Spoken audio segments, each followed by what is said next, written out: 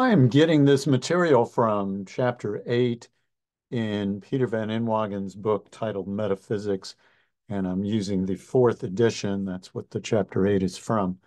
And in that chapter, he asks this question: what rational beings are there? So the investigation is what kind of beings exist in the whole universe that are rational beings.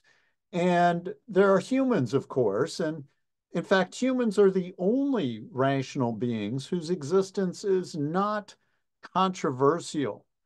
But there are other possibilities, and that would include God or gods, angels, fairies, elves, all kinds of beings that we might typically call fictional beings as well.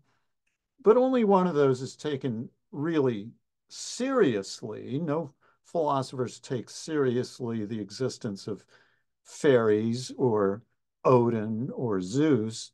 And of course, it's God as traditionally conceived that is taken seriously. Otherwise, we don't really know about other things. And, even with generative AI, there are no rational computers, there are no rational robots that exist now that we are aware of.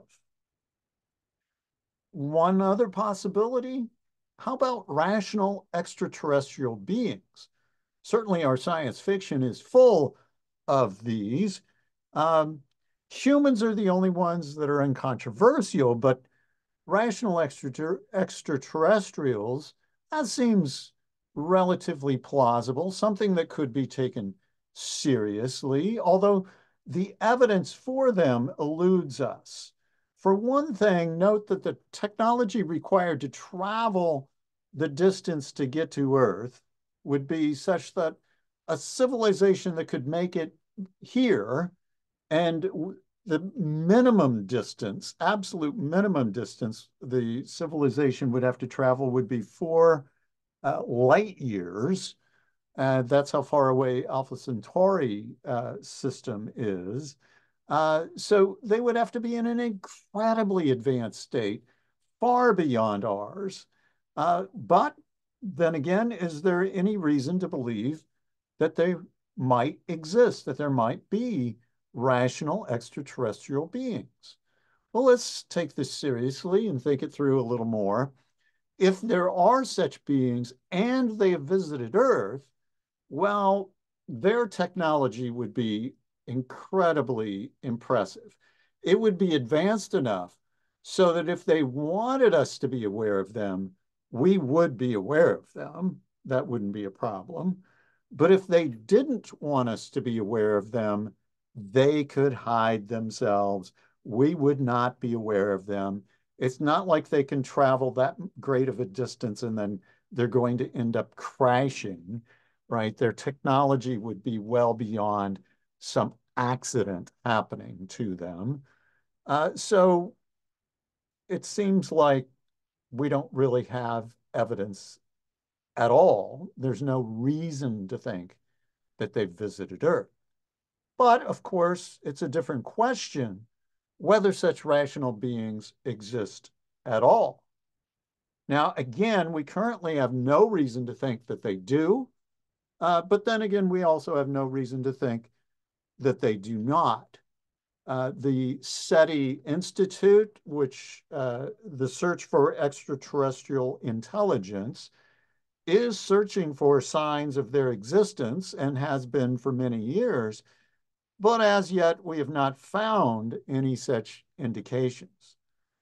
All of the Milky Way galaxy, which includes at least 10 million stars, is within 100,000 light years. And so that would have been, long enough in existence for such extraterrestrial beings that are rational to have evolved.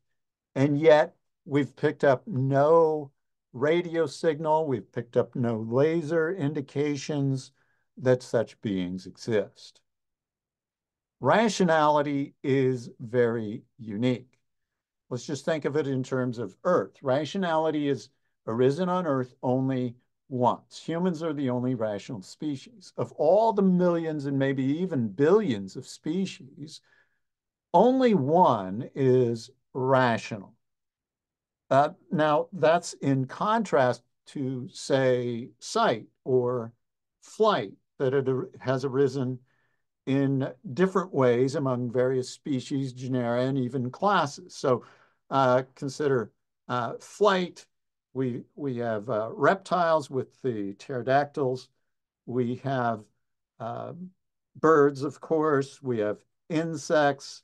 We have uh, a subset of mammals that includes bats. So just that's, very quick imagining there. There are at least four different possible paths for the development of flight, and sight is even much more common than that. Now, there has been a tendency of humans to speculate on other intelligent beings, from people imagining trolls and goblins to an urge to believe in intelligent Martians, which was taken seriously for a while until the 20th century kind of ruled that out. Current science fiction speculations about Klingons or Krees. So we have this tendency of imagining such things. But as far as we know, there are no intelligent extraterrestrial beings, and humans are unique in rationality in the cosmos. It's just not that common. So maybe we should ask a different question here, and that's what Van Inwagen does. Why are there any rational beings at all? If all we know of are humans, why would there be any humans that exist? Now, we're not concerned with their purposes here. We're just concerned with why they came into existence. What was the purpose of the origin of humans that are rational beings? Now, there are two primary responses to this question. One response, is the existence of rational beings like humans is due to the purposeful action of a non-human being. That's one possibility. Or another possibility is that rational beings are here due to chance. So Van Inwagen spends a little bit of time exploring the possibility of chance. So what's the explanation? The classic explanation is that the world is eternal, and given an infinite amount of time, all configurations of matter are going to come about at one time or another. And since the existence of complex configurations of matter is not surprising, the fact that there are rational beings is not surprising. And it would just be by chance, and rational animals serve no purposes. Their features are accidents. It's similar to a pile of pixie sticks dropped on a table. Now, that view reached its height of popularity in the 19th century, but in the 20th century, we developed a problem with this view. And the problem is that we've learned that the universe is finite. It's not eternal. It doesn't have all that time to have an infinite period of time so that all the configurations of matter could exist. And though it seems that the, 13.7 billion years is a long time, and certainly it does seem like that, it's not anywhere nearly long enough for all possible configurations of matter. In fact, Van Inwagen suggests it comes billions times billions years short, and even more than that. So let's consider his pondering on this. He says that to imagine any one of the possible living configurations being produced by a random mixing of atoms in a universe the age and size of ours would be like imagining a dart thrown at random toward a target as big as a galaxy and hitting a bullseye smaller than an atom. Basically zero, right? it's so close to zero that it's really doesn't even merit uh, a number attached to it, although we will consider one in a moment. So life is extremely improbable. The laws of physics limit the number of particles that exist, how they could possibly interact, and only an extremely small proportion of these possibilities could allow for rational life. Now, extremely small is an understatement, since even if the cosmos were, say, a quadrillion times its current age, the probability would still be essentially zero. Now, Darwinian mechanisms that Van Inwagen accepts require the existence of self-reproducing molecules, right? That is essential for Darwinian evolution to make sense. And even from those, suppose there were some, getting to beavers or dolphins is a matter of faith. Now, that's not to say it's false, but it is to say that it's a matter of faith that it's true. And the only reason to think it's true is to rule out from your assumptions immediately that there was any intentional design for the cosmos. Now, there's a different problem, and this can be expanded on a lot more than we will in this video. But we can imagine other possible cosmoi and what they would be like. So we can imagine the nature of elementary particles and the forces that restrict how those particles interact reveal that, well, the world as we know it is a very tightly integrated whole.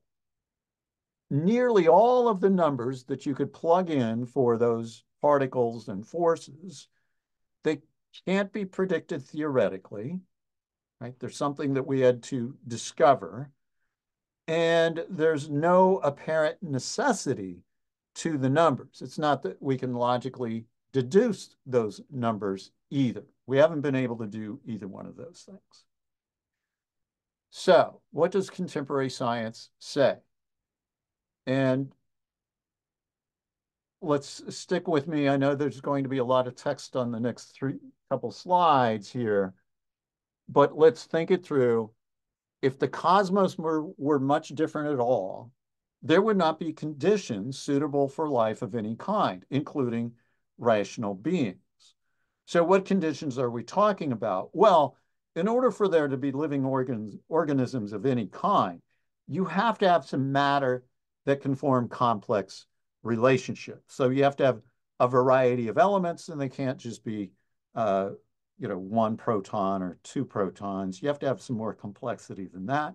You also have to have a stable environment for life to evolve, and you need a consistent source of energy for living organisms to have in order to take in energy from their environment and grow and reproduce.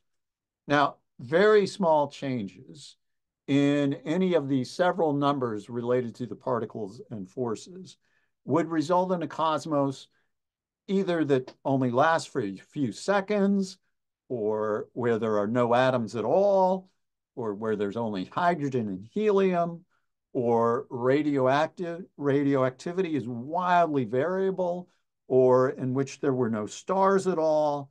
And in all of those cases, in cosmoi of those sorts, there's no possible way that you could have the conditions suitable for life. And even if you did, of course, it wouldn't guarantee life. But there wouldn't be any life at all with those various imagined cosmos. So what are the odds? Of course, it's hard to say, but imagining that there's a machine that produces cosmos. So just, do this thought experiment. Suppose the machine has 20 to 30 dials. Let's make it 30. Others suggest it would have 50 or more dials. Van Inwagen stays in that range of 20 to 30. Suppose the features of the cosmoi then are produced, the features are determined by the settings on the dial for this cosmos-producing machine. So something like the following is true. So I put the numbers up on the screen so you can look at them. The pointer on dial number 18 is set at, and you see the number there, a very specific number. But if it had been set just slightly lower or just slightly higher to a very, very, very small degree, then there would be no carbon atoms or other elements that play the role of carbon that we're aware of with living organisms that we're familiar with. And so life would not exist. There's not going to be the complex interactions necessary for living organisms. And this is likewise for all of the dials. There's just this very small range that they have to be set at, or there's no lasting universe or no stars or the other things that allow for a suitable environment for life. So back to our initial question. We have humans. Is there any other kind of rational being? Well, the actual cosmos is one of maybe only a very few cosmoi suitable for life. And by very few, we mean, 0.000, imagine I say dozens of more zeros, and then 1%, right? That's the allowable deal for cosmos. And even then, if you have the suitable conditions, it doesn't guarantee that life exists. So why is our cosmos life permitting when it was way more likely that it was not? Well, one option, again, the first option that we already suggested, is that there's a being who has the knowledge, the understanding, the power, and the interest in making a cosmos suitable for rational beings.